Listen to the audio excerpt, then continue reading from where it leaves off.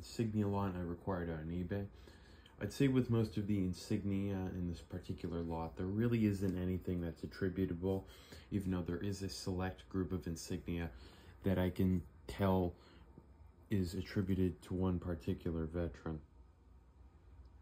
So this is the first piece of that group, so we can see that this guy was a Navy man. He received 5 good conduct medals. He served in the Pacific in Korea. This is a ribbon bar, presumably, so it's from California, and this is a 60s or late 50s ribbon orientation. And we know it's that because also we got a star conduct on one of the ribbons. So this is probably actually early 50s, and then this is probably post-1957. But he chose all brass ribbons, and these are just various brass ribbons that he chose to wear. But he did have some very nice insignia, so those are the first ribbons. We also have some of his medals, so we have his Naval Occupation Medal, his China Service Medal, and we have his World War II Victory Medal. And we also have a bunch of U.S. Navy Chief Petty Officer insignia. So this is the first real insignia of the group, but this is not all the insignia. There's quite a lot more than this. So I'm going to scoot this insignia over and show you the rest of the insignia. The patch insignia is my favorite, not because they are necessarily rare, but they have some very nice insignia. So we got some 12 Marine Corps insignia.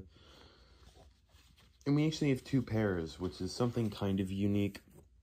Normally don't see too much 12 insignia. This is probably post-World War II. We got 2 pairs of the khaki. We have some technical sergeant insignia, and then we got a pair of the red chevron master sergeant insignia, which is quite nice. And then we also have 8-year service insignia, which is pretty neat. More items we have with the patches is we got some U.S. Navy patches. This is from the Constellation. This is 1961, but honestly, I don't think this patch is that old. It looks a lot newer. We got a USS Kitty Hawk patch. This is probably from the 90s or the 2000s. It's a bit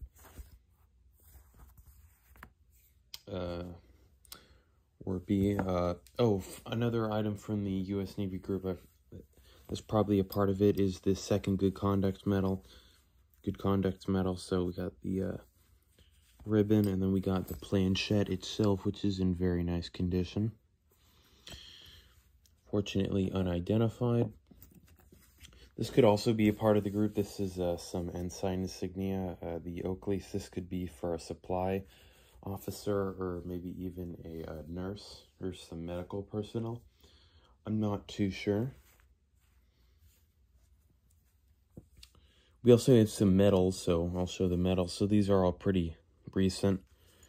We got a U.S. Marine Corps Good Conduct Medal. We got an Expeditionary Forces Medal. We have a Meritorious Service Medal. National Defense in Vietnam Medal. Broken clasp on the back. And another National Defense Medal.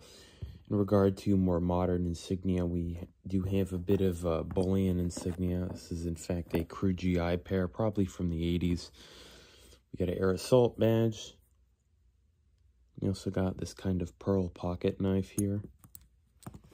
And then mainly just loose insignia. We got a European ribbon. We got a Good Conduct Medal label pin. Some major insignia, Apollo 11 memorial thing. Or commemoration thing. A little pair of wings. Some unknown music insignia.